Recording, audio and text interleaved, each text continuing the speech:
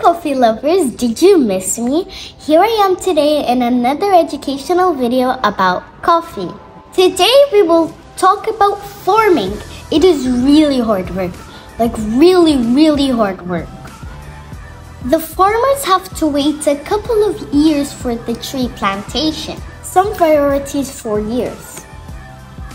It's not just planting and picking. There is a lot of care for the plant. After all, they're alive and need to be healthy like us.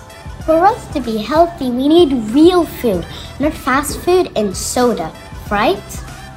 For the coffee tree to be healthy and give fruits, the farmer has to carefully analyze the soil where the tree gets its energy to grow high-quality beans.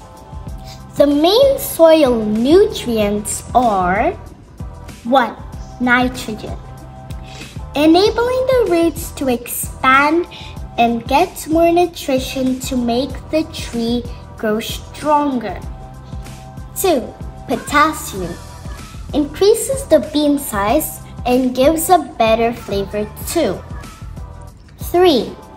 Calcium, gives a better resistance in dry weather and increases the protein level. 4. Magnesium, better nutrition through the plant photosynthesis.